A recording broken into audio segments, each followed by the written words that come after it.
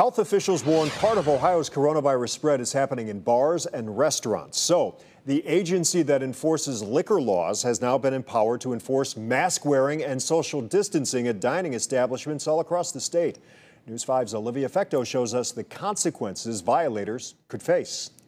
In Cuyahoga County, more than 550 complaints came in this past weekend about people not wearing masks. Most of those complaints were about businesses. Most bar owners are doing a good job, but we do have bar owners out there who are not doing a good job.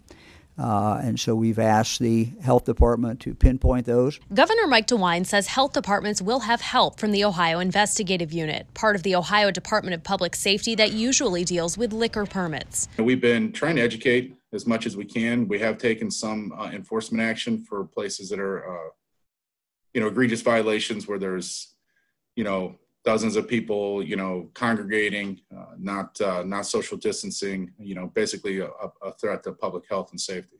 Greg Croft is the agent in charge for the OIU's Cleveland office. He says most places are doing well, adjusting to the new normal, requiring masks and social distancing among customers. But there are some that are still committing some egregious violations.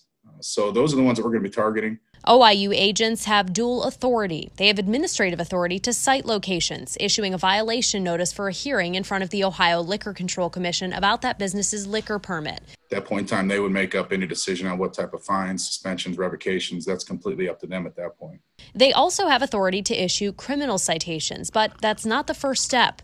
Croft says he wants to remind the public the health order is in place for a reason, and business owners have to follow it. I would ask that the patrons have respect for the business owners. They're trying to do the right thing. I would just ask everybody to be patient with everyone, and we try to get through this together. If you have complaints about violations, you can contact your local health department or get in touch with your local office of the Ohio Investigative Unit. Olivia Fecto, News 5.